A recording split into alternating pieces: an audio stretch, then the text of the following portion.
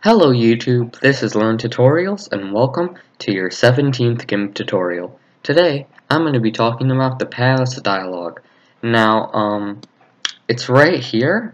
As you can see, there are these tabs. Up here you can go to undo history, the paths dialog, and there's color channel stuff, which I actually haven't shown you yet. It's like, it does stuff with colors. I'm just going to show you that later. But anyway, the point is that this paths dialog right here is really similar to the layers dialog. So as you can see, if I go ahead and let's say I make this weird looking path right here, it's going to show up like a layer in the paths dialog.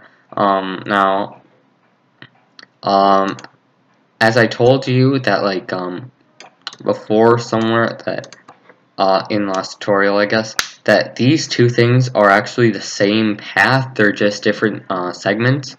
Well, this is true because look, this right here is a path, but these two segments are in that path. If I make another path, it's going to look like that, so that means that this is actually the same path right here. So anyway, let's say I like switch over to another tool or something.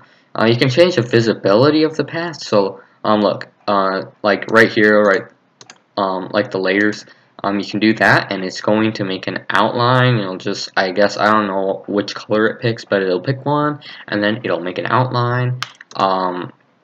You have to, if you want to work on a path, I think you have to select it too. So if I want to work on this path, I'll make it like right here, but then it's gonna make it like another path, so you have to do it while you're making it. Let me see. Yes, you can merge visible paths if you want by right clicking. So if I make these two paths visible, it's gonna merge it into one, so that might be helpful for you. There's these things called locking. I'm gonna tell you that in a second. What that does, you can right click on the name and name it something. There's a whole lot of things down here. You can make a new path. You can, let me see. So if I have like some paths here, let's just say I have 3 of these things. If I select this one, I can raise it in this stack of paths, or I can lower it. Now actually this will do literally nothing. It is just for organization. So don't like waste your time clicking these buttons because it really doesn't matter.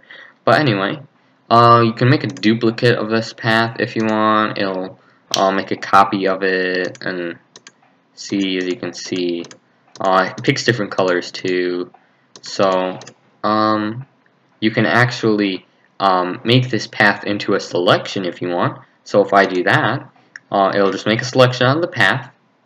And another thing that is really cool that I want to show you is this next thing, selection to path. Now if I just select this path right here, it's going to do a selection to path, and it's going to bless you. Someone sneezed. But anyway, the point is that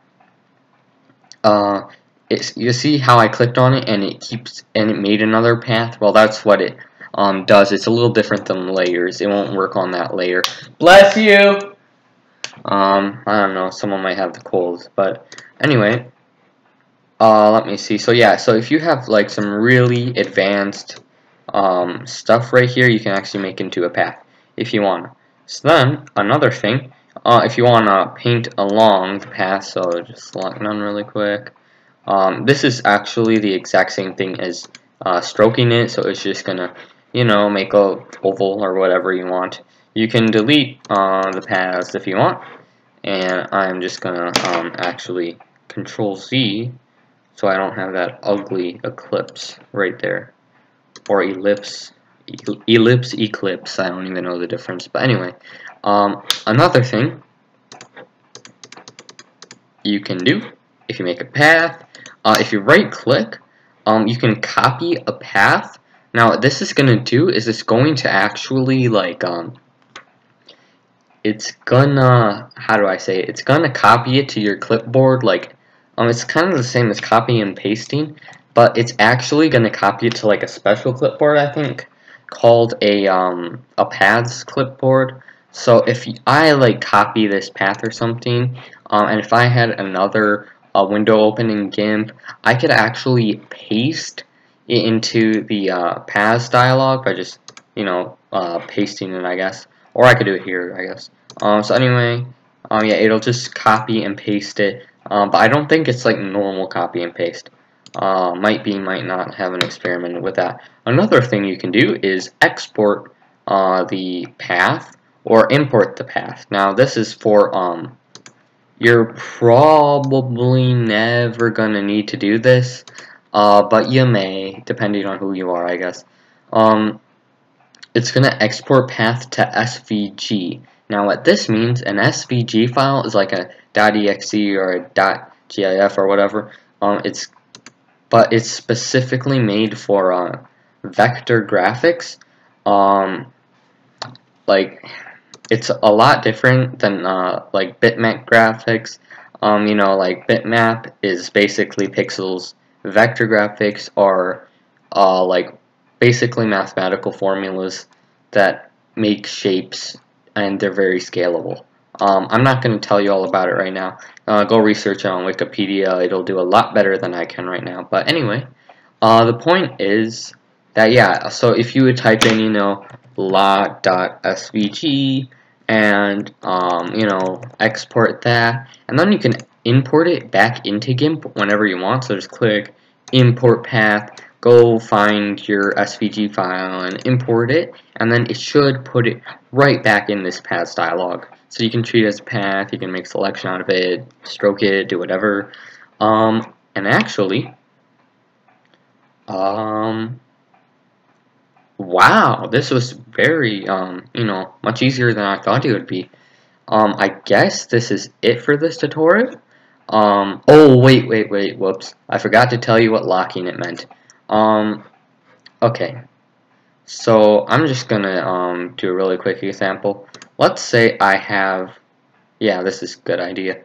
So, if I have both of these paths visible, and I lock one of them, and I lock this layer, let's say I try to do something like scale this layer. What it's gonna do, if I click scale, it's going to scale. It's going to like, as you can see, now now these paths aren't identical. One of the paths scaled with the image, and the other didn't. The one that scaled was the one that was locked right there with the actual layer that you scaled. It'll you can do this with color channels too, I think. I don't know, but yeah, that's basically what it does. You can lock, I'm not sure if you can do this with layers, but I guess you can like lock layers together. You can lock layers and paths together. So if you scale a layer, it'll scale the path with it too. So yeah, that's might be useful sometime in the future. So there. And that actually is like, I guess that's it for this tutorial. Well, thanks for watching, and I'll see you in the next one.